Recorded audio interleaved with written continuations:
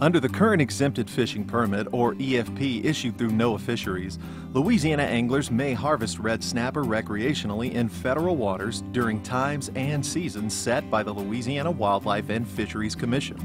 In order to participate in the harvesting of red snapper during the designated seasons, Louisiana anglers must possess both a valid basic and saltwater recreational fishing license and a recreational offshore landing permit, also known as an ROLP.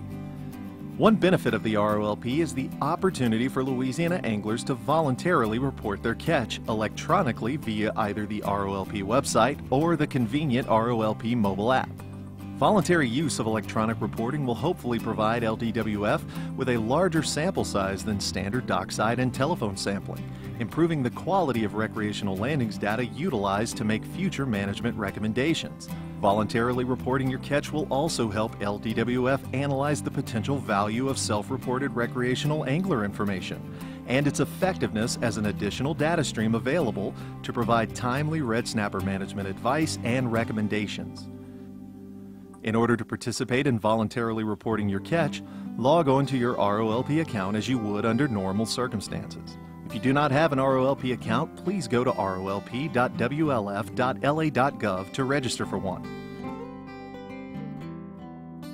As mentioned before, you can accomplish electronic reporting of your catch via the ROLP website and the ROLP mobile app. For the purposes of this demonstration, we will focus on use of the ROLP mobile app. The ROLP mobile app provides a fast and convenient method for reporting your catch. You can download the app through the Apple App Store or Google Play for Android devices. Anglers intending to report their catch must declare or register their upcoming trips prior to leaving the dock. To do this, select the drop-down menu in the top left corner and select Trip Reports. To register a new trip, select the red button at the bottom right. Only one member of the fishing party should declare a trip and then report to avoid duplication of reporting.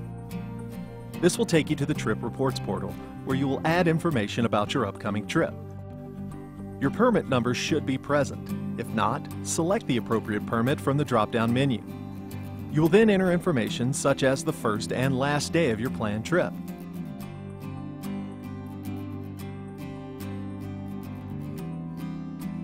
You will then select if you intend to harvest red snapper during your trip. You will then enter the intended departure location and the registration number of the main fishing vessel you will be using or fishing from. After entering the required information, press the blue Save button. If you selected that you intend to harvest red snapper, you must reaffirm the EFP conditions before continuing. You will now be taken to the Trip Reports page that displays your open trip reports. From this section, the angler can either cancel the trip or enter catch information once the fishing trip is complete.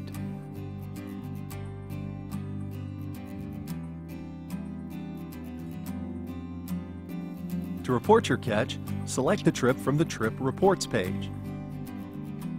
Then select the blue Add Information button. Each day of your trip will be a separate entry. Select the day for which you wish to add catch information. Then select the green Edit Current Day's Information button. You must confirm if you fished or not on this day. You will then add the number of anglers on the trip, including yourself.